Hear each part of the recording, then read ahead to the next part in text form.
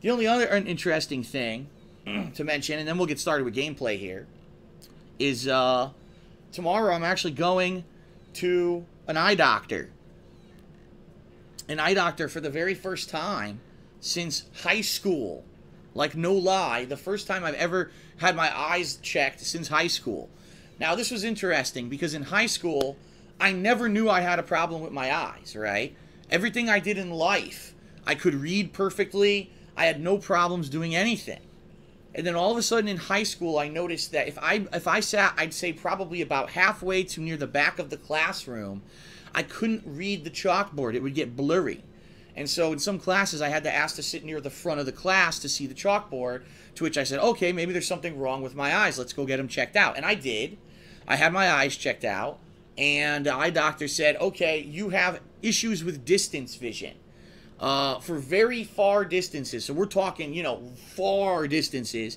You're going to have issues reading things. I don't know if that's called nearsightedness or farsightedness. I have no effing idea. So at that point in high school, they gave me a pair of glasses.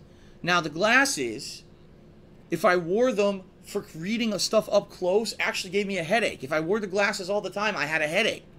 So I stopped. I only used the glasses in classrooms when I needed to see far away, like if I was in the back of the class. So for the high school and college, if I was far away from the blackboard, I would use glasses. If not, I never used them.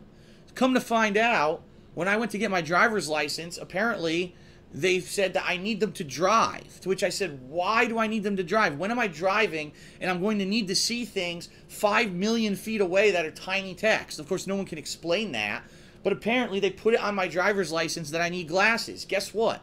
I've never driven with glasses in my life, and I've only gotten into one accident that wasn't my fault. So my entire life, obviously, I don't need them. I've driven on highways, I've gone across the country, driven, you know, hundreds and hundreds of miles. It never needed them. Never a problem, right?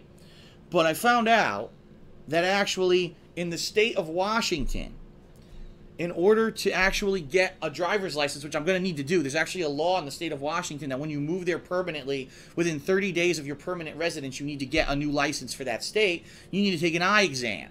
And I guarantee you that I probably will suck at this eye exam for the small stuff because I can't see distance. So I'm going to this eye doctor tomorrow to get my eyes checked for the first time, no lie, in about 16 years. Yeah, I know. The first time in about 16 years I'm going to get my eyes checked. Probably going to get a prescription for a new pair of glasses and going to get those glasses hopefully before I move to Washington so I can pass this eye exam. So pretty funny, right? Pretty funny. I don't understand why they think there's some kind of a requirement that people need glasses to drive on the highway when, what do you need to see on the highway 5 million feet ahead of you? All the signs on the highway are humongous letters, so I could read all those. So I don't know what the hell this weird requirement is, but it is what it is. Okay.